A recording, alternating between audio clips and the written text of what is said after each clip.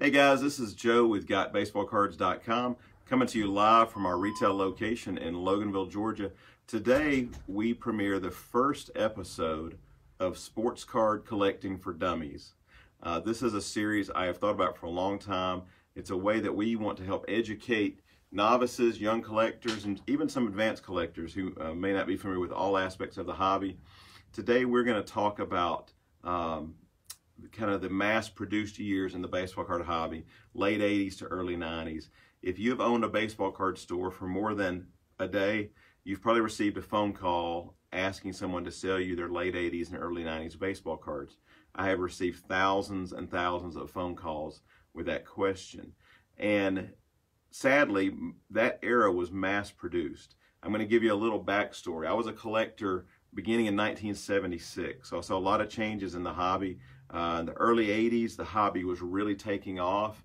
I remember there was a fever pitch in 1984.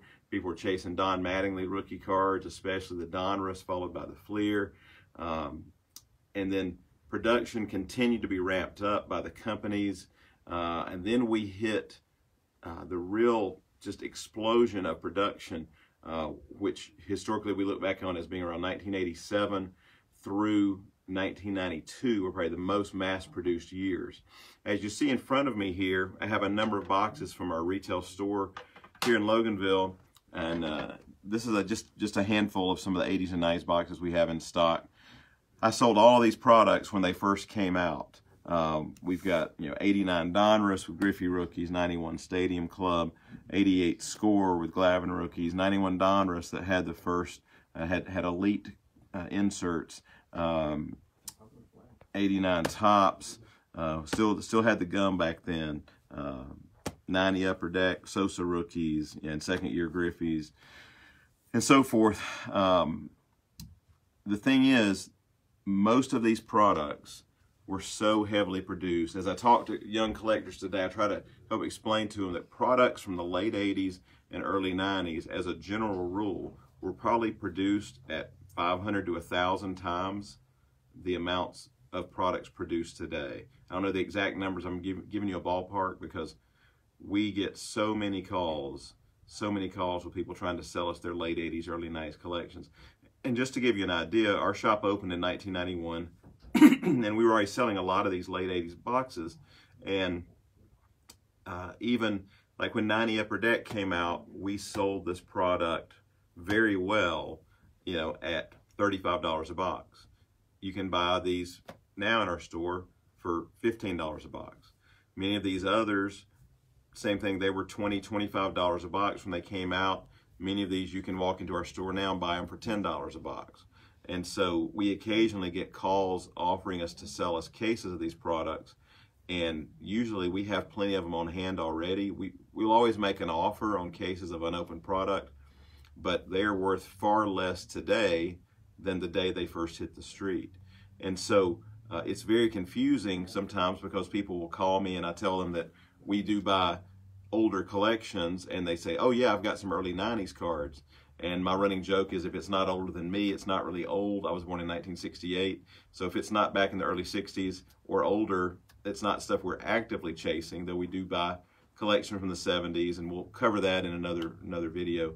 But I did want to educate collectors a little bit about the late 80s, early 90s, because even though the great majority of products produced back then were mass-produced and they're still available in large supplies, there are a handful of cards, a handful of sets from that time period that we actively pursue that are very hard to find on the marketplace.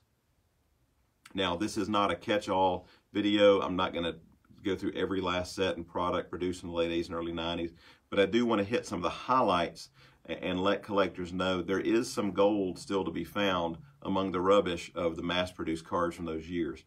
First of all, I guess one of the most well-known is the 1989 Upper Deck series. This was their premier series. This is an unopened box of the low series. I remember from the day these came out, they changed the face of collecting. This is a sealed box from Baseball Card Exchange that certifies unopened boxes.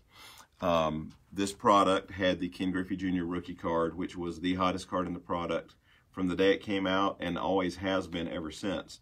We retail these in our store for $150 a box for the low series, and they were around $35 a box when they came out. So they have taken off a lot, over that time period. Whereas other products from that same year are now worth less than they were when they came out. Here we have an example of a PSA 9 graded Ken Griffey Jr. rookie, #1, star rookie #1 in the set. This changed the face of collecting as Upper Deck was working on anti-counterfeit technology, which was very prevalent in the late 80s.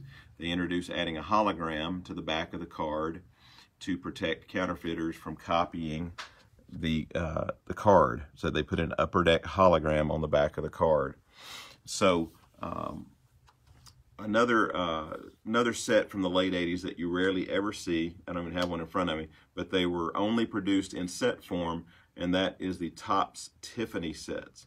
Ken Griffey had a 1989 Topps Tiffany card in the traded set, which is a highly sought after card. Those were high gloss cards produced by Topps in the late 80s and early 90s. They stopped with the 1991 set, but the 91 Chipper Jones Tiffany rookie is very sought after. The 89 Topps traded Griffey is very sought after. All of your key rookies from the late 80s, early 90s have significant demand for their Tiffany cards, because if I remember correctly, most of those were produced quantities of about 5,000 or fewer sets. As you look at other products from 1991, here's one we often get called about, and that's the 1991 Desert Shield cards. This series, very limited, was only released, or was only supposed to be released, to troops servicemen serving in Desert Shield. I once bought a complete set from someone who had actually served in 1991. This is a PSA graded Fred McGriff card, and if you notice, if I hold the card like this, it looks no different than any other 1991 Topps card. However, notice the Desert Shield logo at the top of the card, which makes all the difference. These packs, you rarely ever see these. They look like 91 Topps packs, but every card in them has Desert Shield cards. Here's another example of a PSA graded Carlton Fisk. And one of the reasons we always get our stars from this series professionally graded is because there are a number of counterfeits. This was regular Topps stock, and people created their own little stamps and could counterfeit these cards. So I always highly recommend buying PSA, BGS, or SGC graded cards on Desert Shield. From that set, the most sought after card, of course, is the 1991 Chipper Jones rookie Desert Shield in a PSA 10 is worth several $1,000s. The last one we had was a 9 that we sold back at the National a couple of years ago, and wish we had that one back. So again, that is another great set to look for in the early 90s, especially if you had friends or family that served in the military overseas during Desert Shield. They could very well possibly have obtained some of those. As we move up later into the early 90s, another very prominent popular set is the 1993 Upper Deck SP series. Don't have any boxes of it. It's a very sought after box, but the key card to that set is the 1993 SP Derek Jeter rookie card. This is a BGS graded 8 version. Has a nice shot of Jeter on the back as well. Jeter, of course, is one of the most collected ball players out there, and all of his rookie cards from 1993 are popular, but this, the 93 SP number 279, is the most sought after, and it's incredibly tough and high grade. I remember just recently a PSA 10, I believe, sold in the neighborhood of $100,000.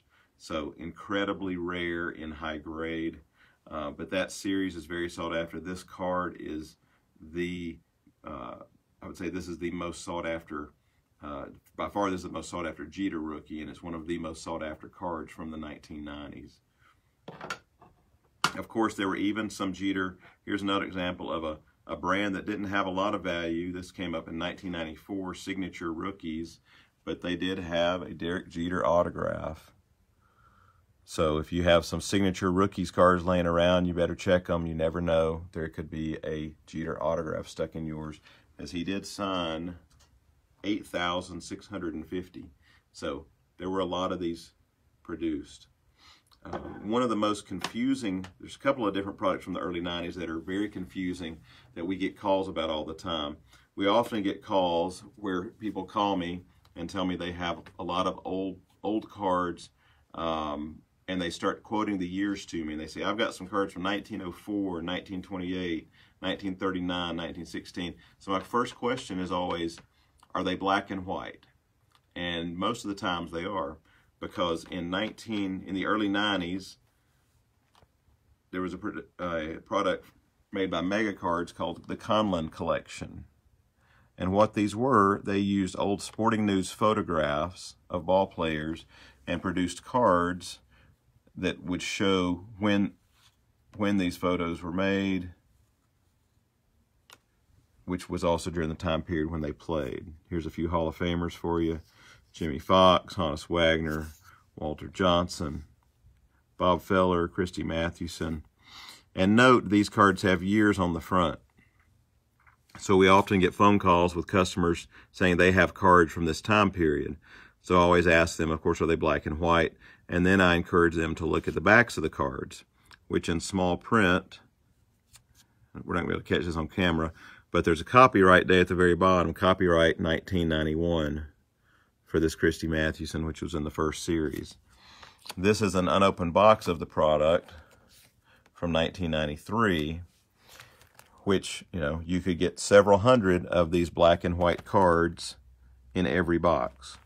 So again, that's one that's very confusing for young collectors when they, or it could be collectors of any age, when they come across these, because they appear to be vintage cards.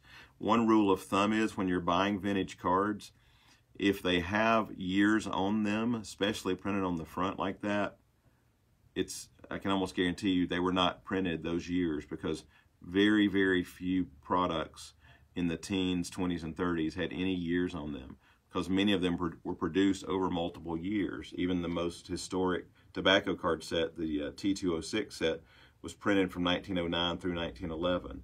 So it's very rare to see anything from the teens, 20s, 30s that actually had the year on them from when they were produced. Another of our most confusing products is the 1993 Topps Archive series, which they also did in 1994. We get calls on this one all the time where people tell us they have some gem mint condition 1953 Topps cards.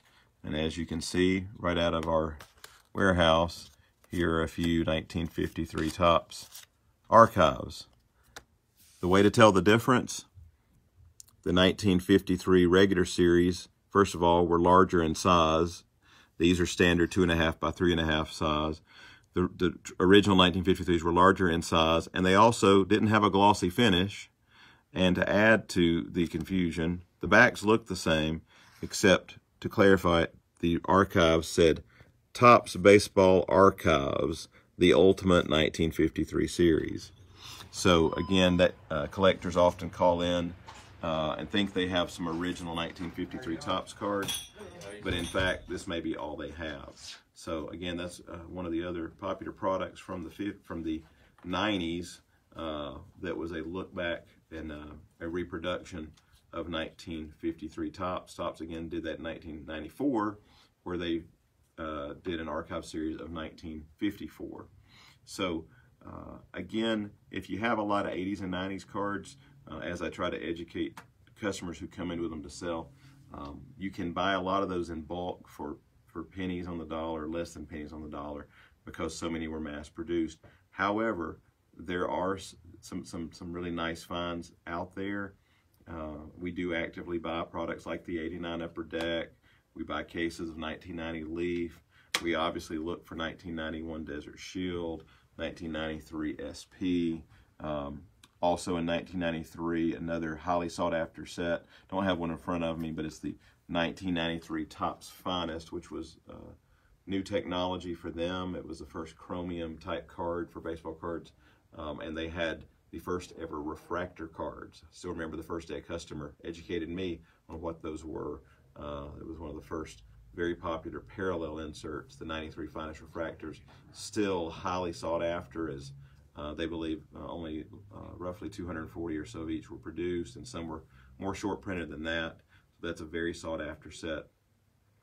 So again, there are cards from the late 80s, early 90s with value. So don't give up if that's all you've got in your collection, but you do have to dig deep sometimes.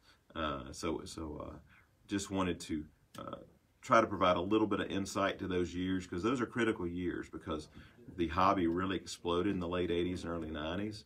Millions of collectors poured into the hobby, but millions of cards were produced as well. So again, there are some golden nuggets out there. It just takes some digging to find them. So if you locate some 93 SP Jeters, let us know. If you locate some 91 Topps Desert Shield, let us know. And of course, we always buy Griffey rookies, and we do always buy cases of this product. Even the low end stuff, there's always a level of demand because people love to open packs. So we appreciate you tuning in. Again, this is the first in our Sports Card Collecting for Dummies series. You're welcome to message us with your questions, your comments, and your requests. I've been blessed to be a part of this hobby for over 30 years, and really more than that as a collector, but been a part of the hobby itself for over 30 years now. And I'm happy to educate other retailers, happy to educate young collectors, collectors young and old. And so if we can provide any advice for you and advise you on how to more wisely, how to spend your money more wisely on collections, be glad to help you out any way we can. So again, you can follow us on Facebook, facebook.com/GotBaseballCards. Check us out at our website, GotBaseballCards.com, and come by our retail store in Loganville, Georgia. Thanks so much, guys, and we will see you next time.